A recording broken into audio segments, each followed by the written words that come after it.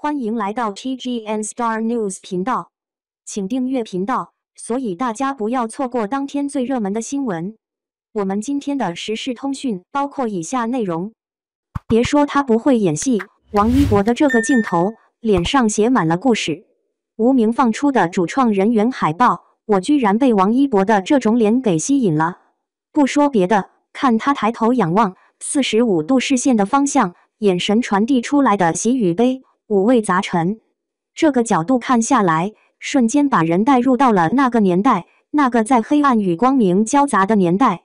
有些人的存在，匡扶正义，却要背负太多的指责与谩骂，甚至在他们离世后，连名字都没有。无名是对这群人无声的致敬与缅怀。历史对于他们的记录寥寥几笔，这是用人堆砌而来的胜利。有太多人没有留下姓名，却留下了痕迹，让生命有了价值。看到王一博的这种照片，居然被吸引了，因为他很好的诠释了无名，无声胜有声。脸上写满了故事，看不出的喜与悲，却在45度仰望天空的方向。对于自己的命运，他可能已经不在乎了，但是对于未来，他却用这个视角，在内心充满希望。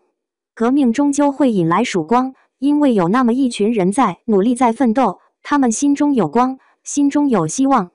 看到王一博的这个镜头，我还是被吸引了。不要说他不会演戏了，哪怕稚嫩，在这一刻，我们都能感受到他传递出来的故事。不被人认可，不被人理解，内心的矛盾与苦楚，娱乐圈中的他与影片中的叶蜜，也许有那么一个瞬间，是同频共振的，是镜中的自己。影片中，他被爱人鄙夷，被世人误解，无助、悲凉、煎熬，这种情绪，这种情感是非常难表达的。对于王一博而言，一个20多岁的小伙子，你想让他如何演绎？我想他应该是隐晦的，是隐忍的，是无声的。可是导演却没有让他这么做。